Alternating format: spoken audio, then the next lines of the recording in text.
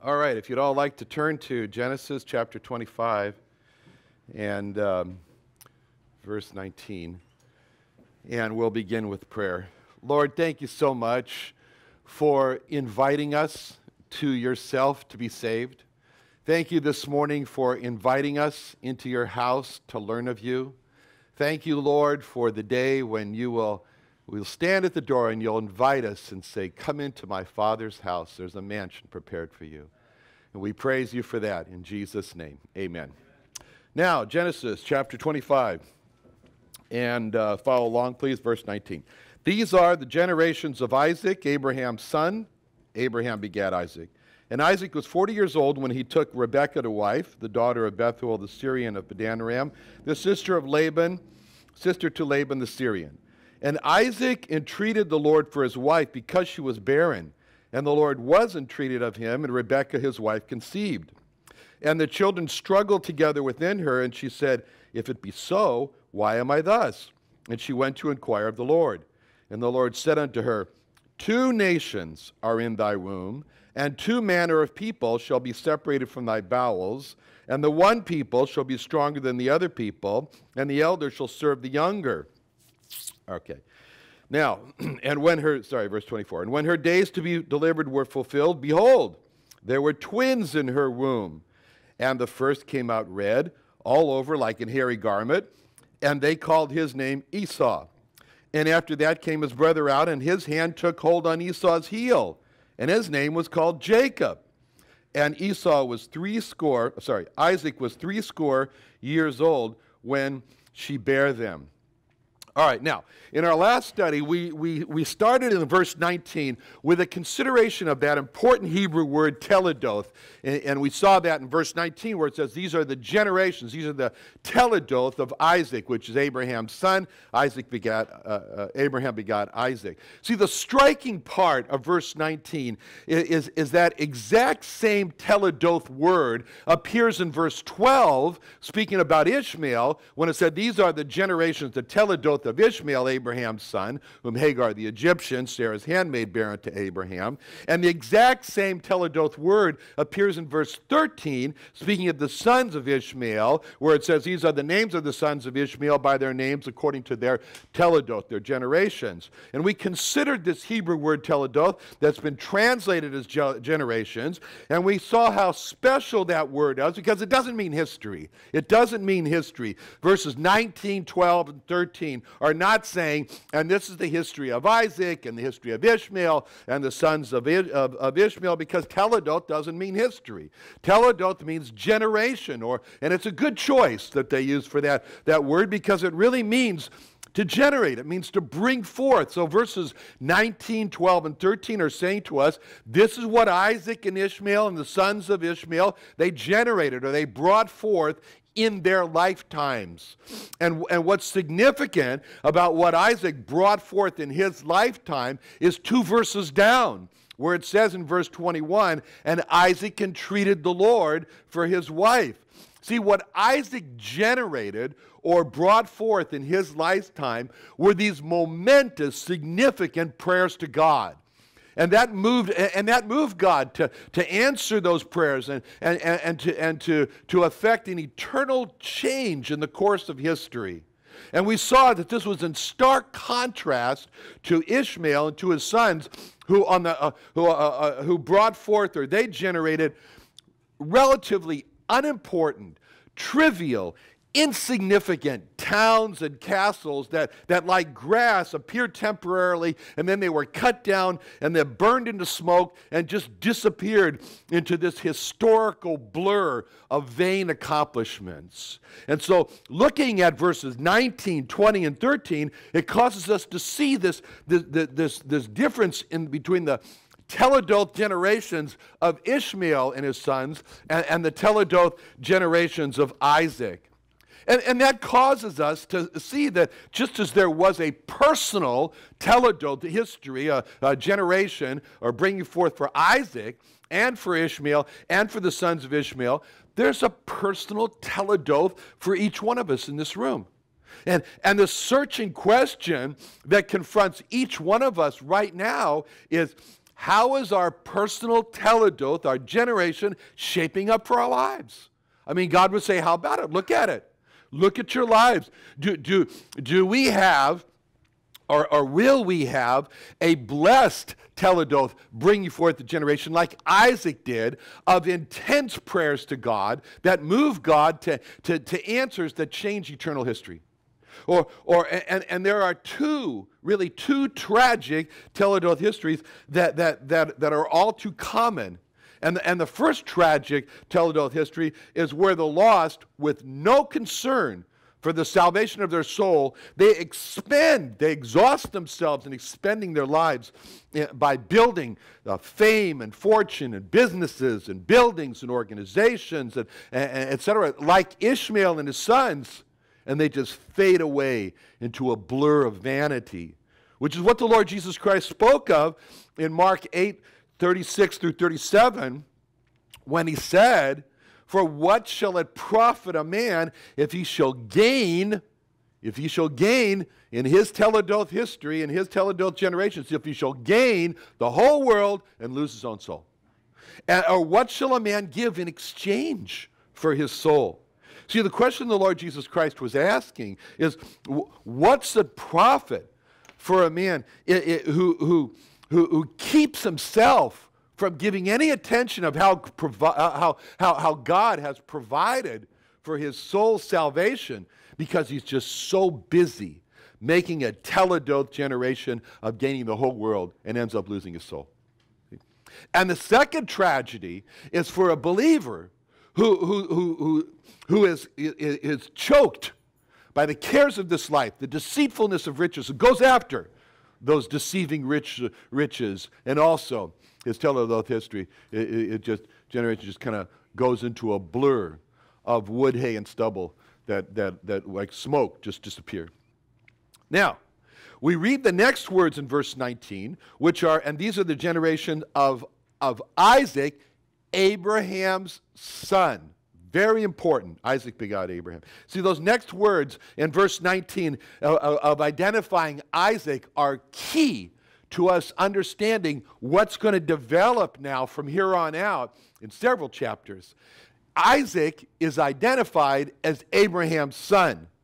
And again, this causes us always to look back and compare with verse 12, where it says, "And these are the generation of Ishmael, Abraham's son." The Omhebar, the Egyptian bear. See, in that verse, we see how Ishmael is described with exactly the same words, exactly the same way as Isaac. Both are Abraham's son. They're sons. And see, so from verse 12 and from verse 19, we see both Ishmael and Isaac are described in the same way. They're Abraham's sons. And after all we've seen about how spiritually opposite Isaac and Ishmael are, it's surprising to us to see in the same chapter how they're both described as Abraham's sons. Because they were both Abraham's flesh and blood. They had the same DNA. They had DNA traceable back to Abraham. And we can imagine that Ishmael presenting himself as a full-blown son of Abraham. Just like Isaac. He said, well, I am a full-blown son of Abraham. I'm fully Abraham's flesh and blood. Just as much, Ishmael would say, just as much as Isaac is fully Abraham's flesh and blood. See, Ishmael would say that he was Abraham's seed, just the same as Isaac was fully Abraham's seed. Flesh and blood, flesh and blood, flesh and blood, flesh and blood. And if Ishmael were questioned by us about him being from Abraham, Ishmael would say, oh, I'm Abraham's son. And we would agree with Ishmael and say, yeah, we have to agree with you. You are Abraham's son. And Ishmael would say, I'm the seed of Abraham. And we would agree with Ishmael and say, yes, we agree. You are the seed of Abraham. And after all we've read about Ishmael's teledoth, or what he generated in his life, we would say, no, but Ishmael, there's a difference. There's a difference between you and Abraham. You and Abraham and Isaac. Because Isaac is more like Abraham than you are. And it has to do with your teledoth compared to Isaac's teledoth, Abraham's teledoth, or what they brought forth in their life compared to what you brought forth in life. So if Ishmael would say, I am a son of Abraham, I am Abraham's seed, we would say, 100% Ishmael, yes, no contest. You are the son of Abraham, you are Abraham's seed. But being a son of Abraham or the seed of Abraham does not really address the issue. So if Ishmael will say to us, well, I'm a child of Abraham, we draw the line. We'd say, no, Ishmael, 100% no. When you said you're a child of Abraham, we stood up and we said, no, you're not a child of Abraham. See, Ishmael, when you said you were a son of Abraham, we'd say 100%, no contest. When you say you're a child of Abraham, we say no. And if Ishmael would say, why? What's the difference between being a son of Abraham and being a child of Abraham? And we'd explain to Ishmael, we'd say, well, to be a son of Abraham or to be Abraham's seed, that's physical. That's all about flesh and blood. That happened at conception. You didn't have any choice to that. You had nothing to do with that. Like the Ethiopians who come to us in Ethiopia and they say, the only reason we're Muslim is because we were born and they told us you're Muslim. We didn't choose. There was no choice about it. And so with Ishmael, we'd say, you can't change that by any choice of your own. A zebra can't wake up one morning and say, I don't want to be a zebra anymore. I want to be an elephant. You know, a zebra can decide all he wants, but he will always be a zebra because that was determined at conception. And that's the same with Ishmael. See, a child, on the other hand, follows his father. A child is a child because he decides to follow his father. And we would say to Ishmael that from how your personal teledoth compares with Abraham's, you're not following Abraham. You're not following. In Abraham's teledoth, Abraham builds altars to God in Genesis 22:9. Where in Ishmael's son's teledoth, they build castles and towns to themselves in Genesis 25:16. But in Isaac's teledoth, Abraham, like Abraham, Isaac is building altars to God in Genesis 26:25. And in Abraham's teledoth, Abraham calls on the name of God, calls on the name of the Lord in Genesis 21:23. Where in Ishmael's son's teledoth, there's no record of them calling on the name of God.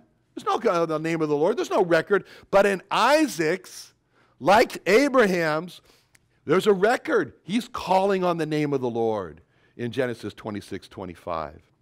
So it's because of the personal choices in life that resulted in the personal teledoth that Ishmael is not a child of Abraham, but he's Abraham's seed. Okay? Both Ishmael and Isaac had the flesh and blood of Abraham, but only Isaac had the spirit of Abraham, and only Isaac was a child of Abraham. Both Ishmael and Isaac were the seed of Abraham, but only with Isaac would a person look at Isaac and say, you know what? Like father, like son.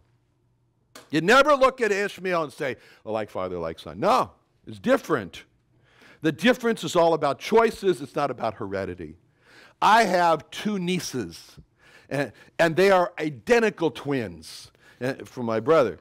And as identical twins, they have exactly the same DNA. That's what it means when they're identical twins. They're not fraternal twins. They're identical twins. They have the same DNA. As identical twins, they have the same heredity. They are identical twins. One's a lesbian, married to another woman. The other is straight, married to a man.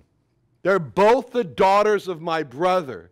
They're both the seed of my brother, but they're not both followers of my brother. They're both not children of my brother and my sister-in-law. And my sister-in-law made it very clear to my niece, who's the lesbian. Anyway, this is the difference between being a son of Abraham, the seed of Abraham, and being a child of Abraham. And that was the difference between Ishmael and Isaac. And that was the difference between, and that is the difference between, it was and it is, between the majority of the Jewish people who reject God's Messiah, the Lord Jesus Christ, and the minority or the remnant of the Jewish people who embrace God's Messiah or the Lord Jesus Christ. The issue came down to this point where the Lord Jesus Christ made this difference between son and seed and child crystal clear when he said in John 8:33 through 40, he said, they answered him, we be Abraham's seed, and were never in bondage to any man. How sayest thou, you shall be made free? Jesus answered, verily, verily, I say unto you, whosoever committeth sin is the servant of sin, and the servant abideth not in the house forever, but the Son abideth forever. If the Son therefore shall make you free, you shall be free indeed. Then he says, I know that you are Abraham's seed. No contest, 100%. You are Abraham's seed. You are Abraham's flesh and blood. You are sons of Abraham. Yes. But, he said, you seek to kill me, because my word hath no place in you. I speak that which I have seen with my father. You do that which you have seen with your father. They answered and said unto him, Abraham is our father. Jesus saith unto them, if you were Abraham's children, so he's saying 100% no. If you were Abraham's children, you do the works of Abraham. But now you seek to kill me, a man that hath told you the truth, which I have heard of God. This did not Abraham. Same thing. Isaac and Ishmael are forever identified as Abraham's son or his seed. But only Isaac is the child of Abraham. And just as all the Jewish people forever identified as Abraham's son or seed, only the remnant of the Jewish people who, like Abraham, have embraced Jehovah Jesus are children of Abraham. And today, you may not be Jewish or a physical descendant of Abraham like Ishmael was. But by embracing Jehovah Jesus, you're like Isaac, a child of Abraham. It's more important to be a child of Abraham, a spiritual son of Abraham, than to be a physical son of Abraham. Pastor Rehan, he led me to the Lord Jesus Christ. And in my mind, I am always his spiritual son. Paul identified Timothy as his son when he said in 1 Timothy 1:2, unto Timothy, mine own son in the faith, grace, mercy, peace from God the Father, the Lord Jesus Christ. See, generally it's accepted, it's viewed. Paul didn't have any physical children. He didn't have any children, never spoke of them. But he had many spiritual children, not any physical children, many spiritual children. And he talked to the Corinthian believers that way. When he said in 1 Corinthians 4:15, he said, for though you have 10,000 instructors in Christ, yet you have not many fathers. For in Christ Jesus I have begotten you through the gospel. See, Titus, he identified Titus as his son in the faith when he said in Titus 1:4, to Titus, mine own son after the common faith. Grace, mercy, peace from God the Father, the Lord Jesus Christ our Savior. See, Onesimus was Paul's son in the faith. He said in Philemon 1:10, I beseech thee for my son Onesimus, who I have begotten in my bonds. See, Paul he had these spiritual children. And what's interesting about when you look at the spiritual children of Paul is that, it wasn't a situation like you just had these spiritual children, you left them on a street corner to fare for yourselves. Paul travailed for his spiritual children. He said, till Christ be formed in you. As he said in Galatians 4:19, my little children, of whom I travail in birth again, until Christ be formed in you. In other words, just saying, I travailed in birth for you to be born again. I'm travailing again for you until Christ is formed in you. As a parent, Paul was gentle toward his spiritual children. He said that in 1 Thessalonians 2:7. We've been hearing about that. But we were gentle among you, even as a nurse cherisheth her children. As he has a spiritual father, Paul exhorted his children. He comforted his children. He charged his spiritual children. And he said this in 1 Thessalonians 2:11. As you know how we exhorted and comforted and charged every one of you as a father doth his children. Okay? Now, we read now in verse 20, Isaac was 40 years old when he took Rebekah to wife. the daughter of Bethuel the Syrian and Padanaram, the sister of Laban the Syrian. See, we see those clear words. Isaac took Rebekah to wife. And we know from the last verse, the last chapter, that he not only took her to be his wife, he not only took her into his mother's tent, he not only took her to be his wife, but he took her to love. It says that Isaac fulfilled the marriage vows where he would say, I, Isaac, take thee, Rebekah, to be my lawful wedded wife, to have and to hold from this day forward to love. See?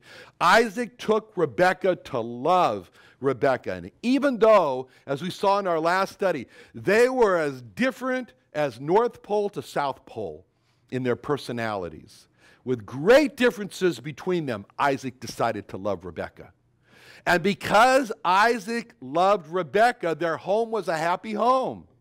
And we'll see that the upcoming birth of their twins put a great difference between them, where Isaac will favor Esau and Rebekah will favor Jacob. You know, that's a formula for a giant explosion. That's a formula for a nuclear explosion. But because Isaac loved Rebekah, their home was a happy home. And it's interesting that nowhere do you read that Rebekah loved Isaac, but you only read that Isaac loved Rebekah. And even though it doesn't say that Rebekah loved Isaac, but only that Isaac loved Rebekah, their home was a happy home. And if just one spouse in a marriage will love the other one, even without the reciprocal love, their home will be a happy home.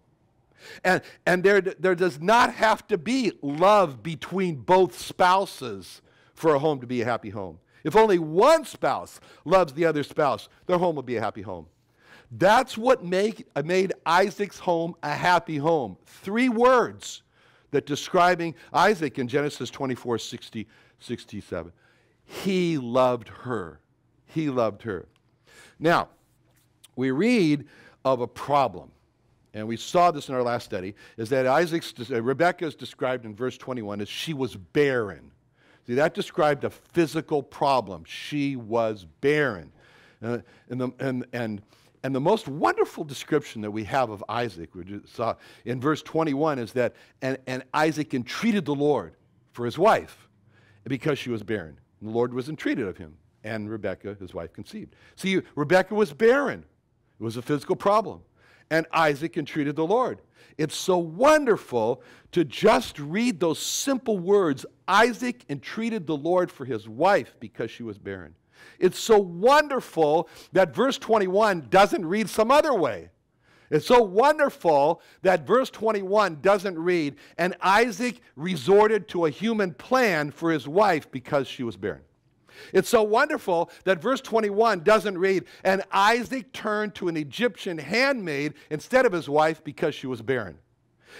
When Abraham had the same problem, Abraham did just that. He turned to Hagar, and he was sorry for that.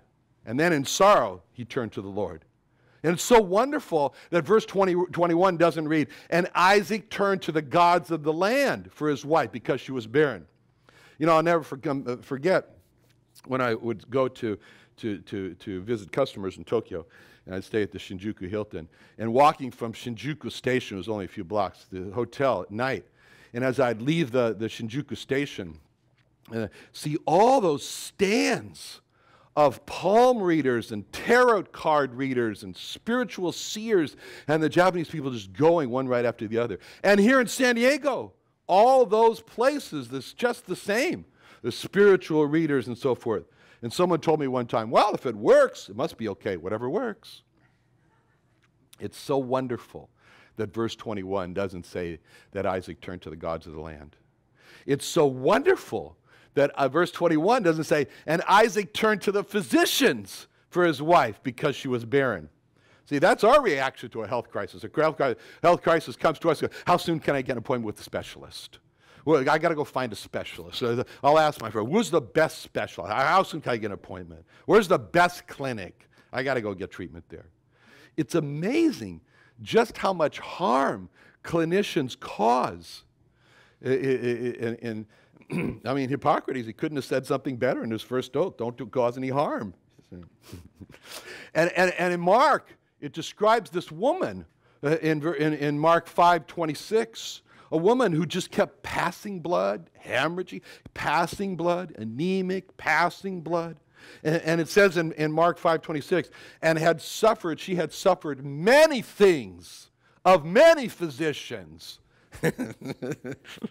That's a good badge for physicians to wear, right? Suffered many things of many physicians, yeah.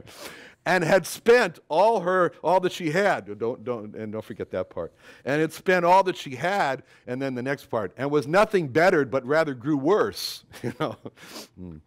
So, who would like to sign up to go to medical school now? So this poor woman had visited many physicians, and they damaged her in many ways. And she spent all her money on those physicians under their care, and she just got worse.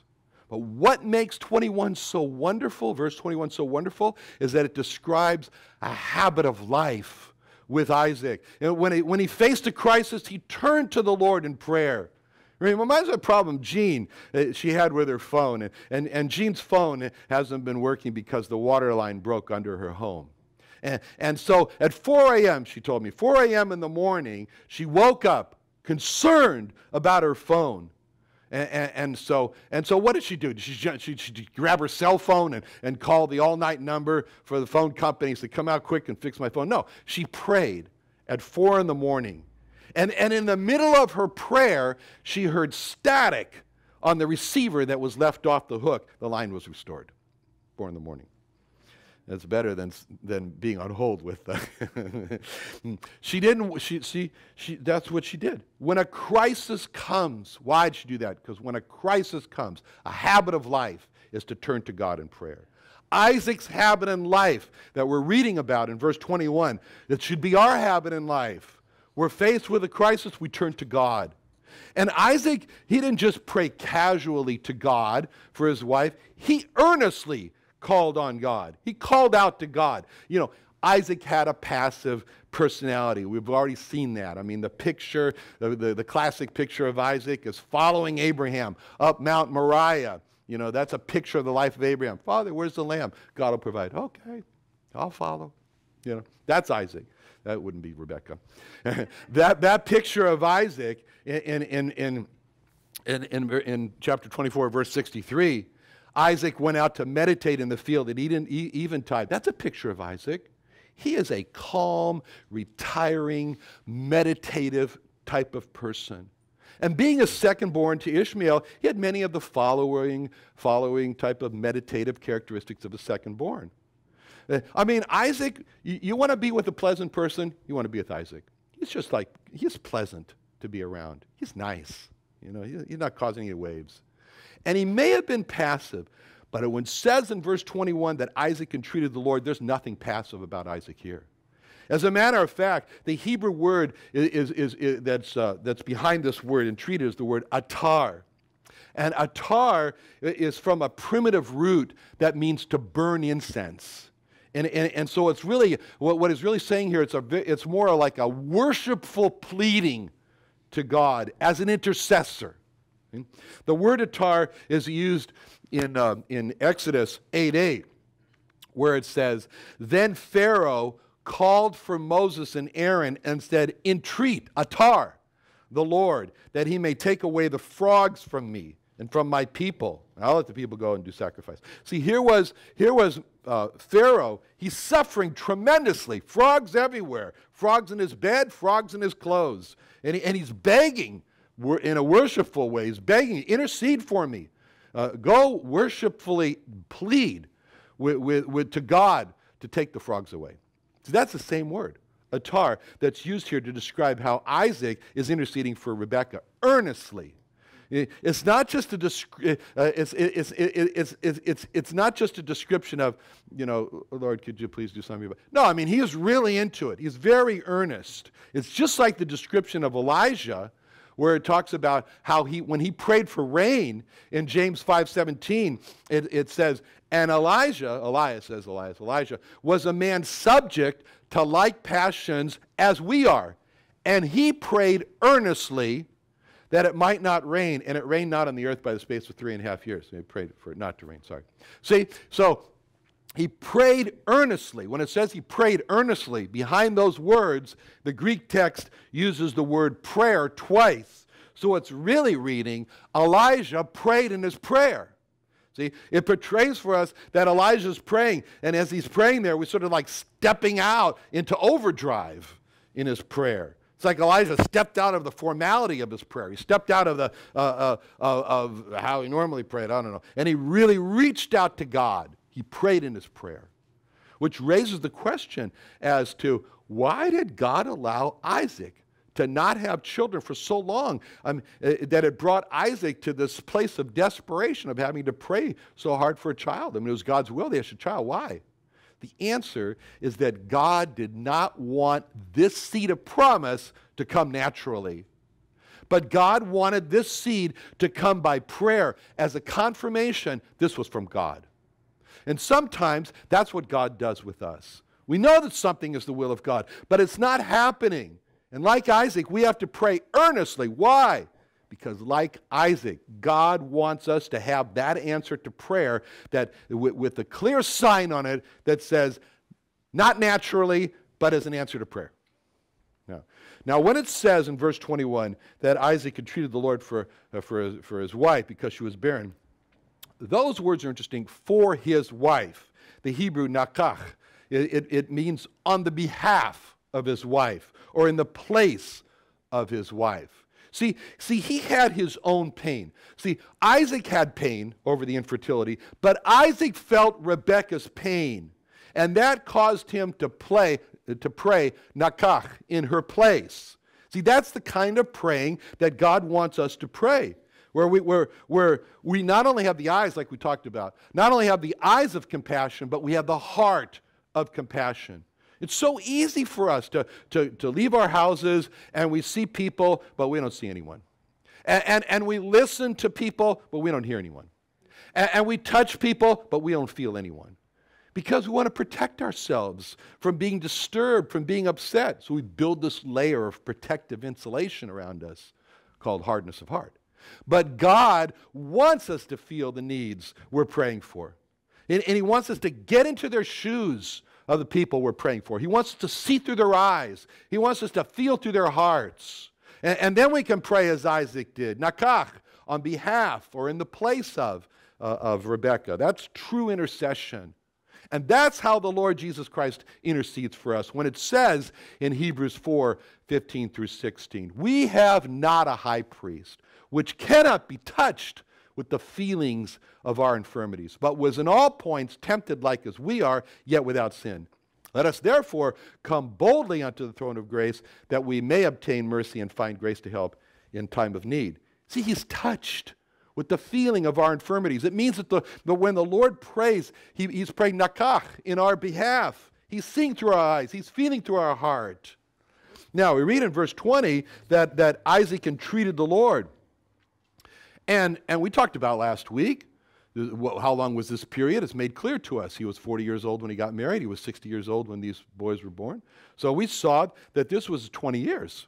This was 20 years. That means that after the first, Isaac didn't waste any time. First, he takes her into the tent.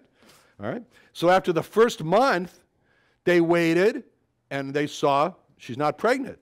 They didn't have first response at that time, pregnancy test, but they had last response, which is just, anyway. And so they went in, and so 1 month later, she's not pregnant, and this goes on for 20 years. And each month of the 20 years, they waited to see if Rebekah was pregnant. For 20 years, that's 240 months. That's a lot of months. 240 months, 240 times they waited to see if Rebekah's pregnant. 240 times they see that she hasn't conceived. You know what that shows about Isaac? Patience. Patience. They asked Hudson Taylor one time, what are the requirements for a missionary coming in China and then mission in China? And he says, there are 3 requirements. He said, the first requirement is patience. The second requirement is patience, and the third requirement is patience. So when it says that Isaac entreated the Lord, we understand Prayer requires patience. 20 years of praying and waiting. That teaches us in order to become strong in prayer, we need to become strong in patience. Waiting, like it says in Hebrews 10:35 to 36. Cast not away, therefore, your confidence, which hath great recompense of reward. For ye have need of patience, that after having done the will of God, you might receive the promise. See, the answer to Isaac's prayer was coming, but he had to wait. And sometimes after we pray, we have to wait and not give up because the prayer doesn't come immediately. The answer doesn't come immediately. See, that doesn't mean it's not God's will. Isaac waited for 20 years for the answer to his prayer. That's what makes prayer so difficult. If prayer was simply, I see a need, I ask God for the answer, and the answer comes immediately, prayer wouldn't be hard at all. Prayer, what's hard about that? But prayer involves waiting. And if we are not prepared, we don't prepare ourselves for waiting, we'll give up. We'll simply give up. Just how hard is it to wait in prayer? If we're to prepare ourselves for the difficulty of waiting in prayer, what should we be prepared for? It's an interesting description that tells us what to expect in this matter of waiting in prayer. And you might want to turn to it. It's in Numbers 8:24 through 25. Numbers 8:24 through 25. Because it's an interesting word here. And it describes for us, it gives us an insight as to what we're getting into when we commit ourselves to prayer and the work that we need to be prepared for. Numbers 8:24 through 25 says this, "This is that belongeth unto the Levites, from 20 and 5 years old and upward. They shall go in to wait upon the service of the tabernacle of the congregation." See, they shall go in to wait upon the service of the tabernacle, see? "And from the age of 50 years, they shall cease waiting upon the service thereof and shall serve no more." See? Wait, when they're 20, start waiting, doing their work of waiting, when they're 25, and they stop 25 years later. And it says, this work belongs to the Levites. Waiting. Now, we're particularly interested in this because when we read about Levites, we know that Levites were the priests, and we're called to be priests. We're called to be priests, as we already heard this morning, in Revelation 1:6, where it says, "And God hath made us kings and priests unto God and his Father." And the job of a priest is to represent man to God. So when we read about the Levites, we focus in specially because we're reading about what God has called us to be. When we read about the Levites, we're reading our job description. And so as a Levite, as a priest, the job of the Levite was to pray, was to wait. As those multitudes of Israelites came to the tabernacle with their offerings of their sin sacrifices so they could be forgiven by God, with their offerings of their thanksgiving sacrifices for the goodness of God, for their offerings when they dedicated themselves wholly to God, for their offerings of their supplications for their needs. See, the priest was not just a butcher. He didn't just sit there and say, okay, bring them up here, cut them up next. That's not the priest. The priest took on his heart those sorrows when a person came because of sin, for forgiveness. He took on his heart those joys when a person came with thanksgiving. He took on his heart that courage when a person came and wanted to dedicate himself especially to God, had an offering. He took on his heart those yearnings when a person came with supplications, requests to God for answers to prayer. And you can see the Levite goes out of the tabernacle, goes about his daily business there, walking in the crowds in the market and whatever. And the next time the priest would see that person, he would ask him, "Oh, did God answer your prayer yet? Because your yearning's on my heart. How about it?" And that's the primary work of a priest. It was a heart work, as he took on his heart the burdens of the people who they came to him. And so that's why he would do that.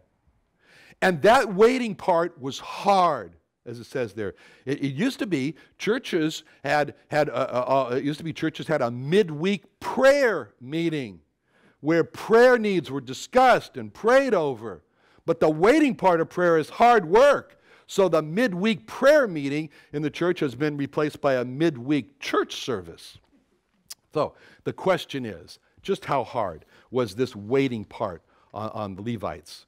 Well, it's interesting when you're looking there at Numbers 8:24. It says, "This is that belongeth unto the Levites 20 years, 25 and upward. They shall go in to wait upon the service." See the word belongeth. That really brings it home. It tells the primary work of the Levite was to wait. And he starts when he's 25 and so 25 years he's got to do this. It's all about waiting work, waiting work. And what's interesting is the Hebrew word that's used to describe the waiting in that chapter 8, verses 24, 25. The word waiting there is the Hebrew word sabah. Sabah. Now let me just read to you so you get a picture of what this meaning of this word sabah is. I'll read to you another place in Numbers 31:7 where the word is used. "And they warred," sabah, "against the Midianites as the Lord commanded Moses, and they slew all the males."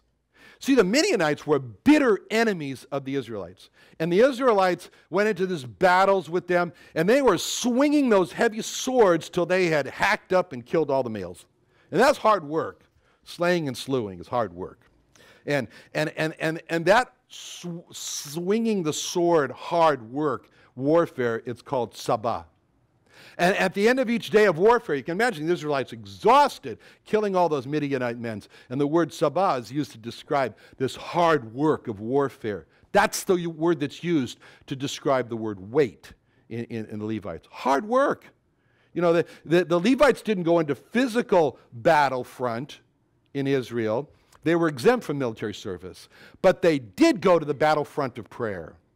And in Exodus 17, when Joshua with Israel fought with the Amalekites in the valley, Moses is on the top of the hill and he's holding out his hands, as it says in Exodus 17, 9 through 12. "And Moses said unto Joshua, Choose us out men and go out and fight with Amalek. Tomorrow I'll stand on the top of the hill with the rod of God in mine hand." So Joshua did as Moses said unto him, and fought with Amalek. And Moses, Aaron, and Hur went up to the top of the hill. And it came to pass, when Moses held up his hand, Israel prevailed. And when he let down his hand, Amalek prevailed. But Moses' hands were heavy. And so they took a stone and put it under him. He sat thereon. And Aaron and Hur stayed up his hands, the one on the one side, the other on the other side. His hands were steady until the going down of the sun. See, Moses was not on the physical battlefront in the valley. He wasn't down there with Joshua fighting with the Amalekites, but he was on the hill fighting just as hard, holding his hands out in prayer, his arms out in prayer. And we saw just how hard it was for Moses because his hands were heavy, and Moses got tired standing. That's the reason I as a kid, they gave me violin lessons, but I said it was too hard to stand. So that resorted to it.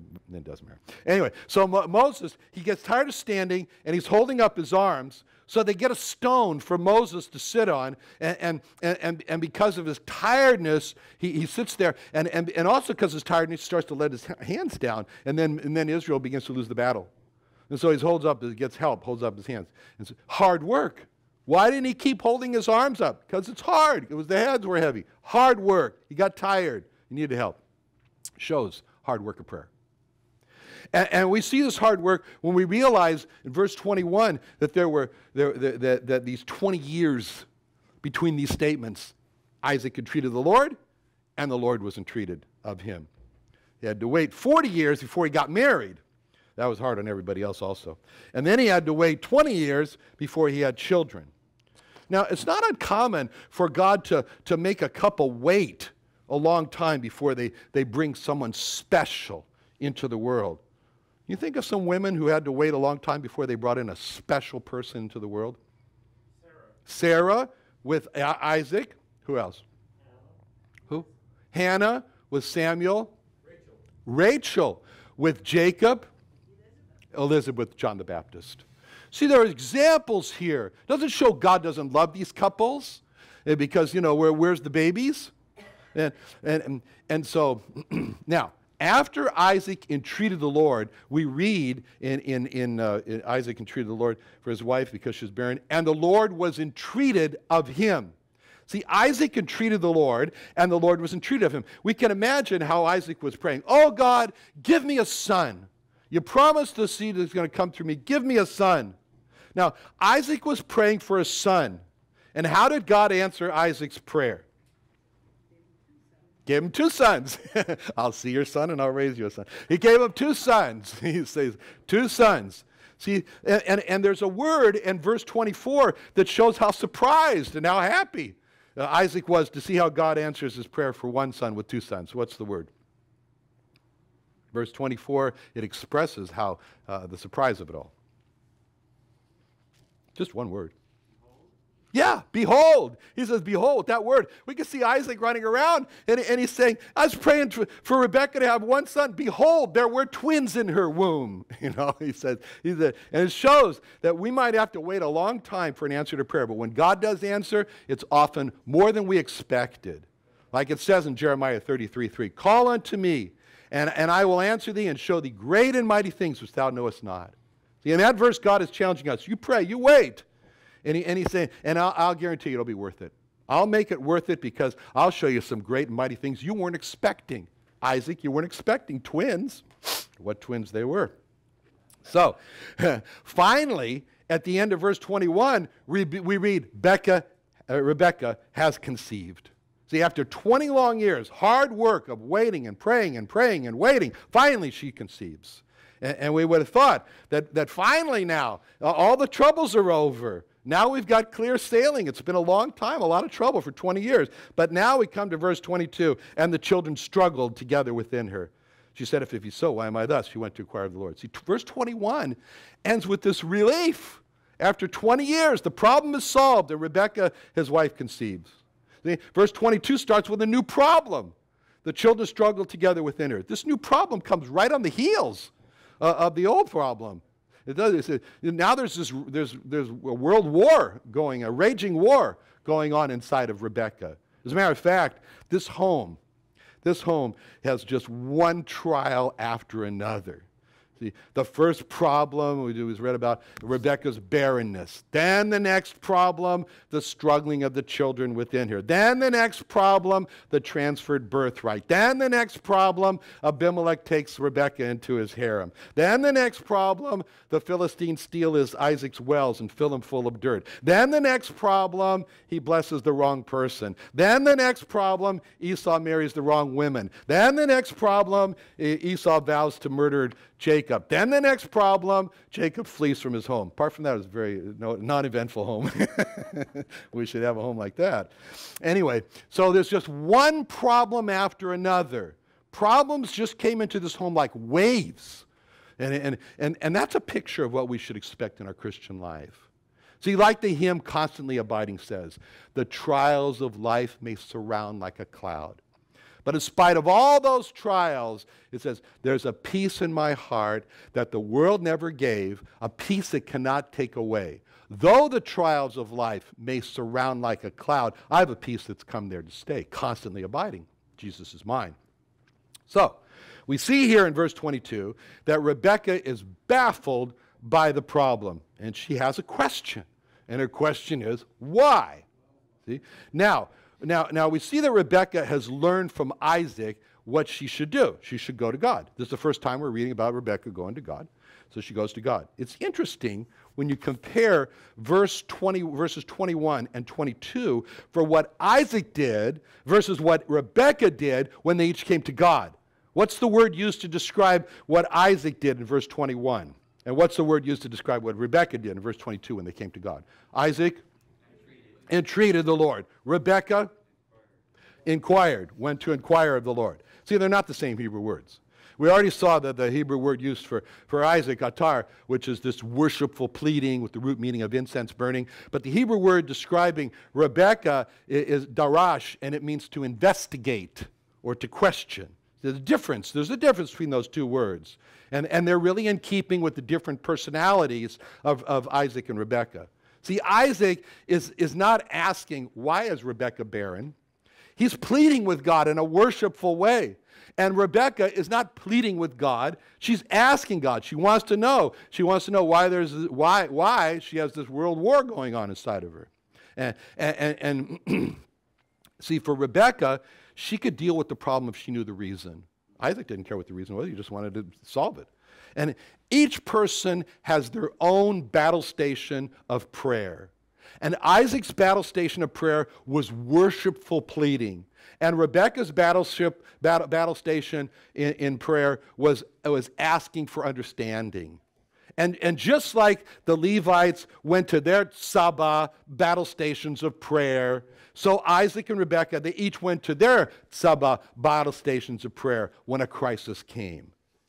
And so she asked in verse 22, she says, "Why am I thus?" She's asking a question. She said, if God has answered prayer, Isaac's prayer, for me to have a child, God has answered Isaac's prayer for me to have a child. Why is this strong jostling going on in me? The Hebrew word there is very strong. Ratzatz, it's a very strong word. I'll read to you a place where that is used so you get an idea of how strong that is. It describes what happened to Abimelech's skull in Judges 9:53, where it says, "And a certain woman cast a piece of a millstone," she was up high, "cast a piece on a millstone upon Abimelech's head, and all to break Ratzatz, his skull." See, the woman took the heavy stone, threw it from above Abimelech. The stone hit his head, broke his skull to pieces. And that's the same word that Rebekah's using here when she describes the struggle. She's being broken to pieces, and that's going on. She felt it. And she's asking, how could this violent struggle be going on if God has answered prayer, which he has? And so we'll stop here. In our next study, we'll talk about God's answer, which is a number 2. Let's pray. Father, thank you so much for recording all of these histories for us so we can understand that, Lord, though the trials of life may surround like a cloud, we can have a peace that the world cannot take away. We thank you, Lord, that with all the trials that we've seen in their home of Isaac and Rebekah, that the peace of God that passes understanding guarded them. We thank you too, Lord, for the challenge of Isaac to love his wife, and we pray that in all of these things we've seen in your word this morning, that we would be doers and not just hearers. In Jesus' name, amen.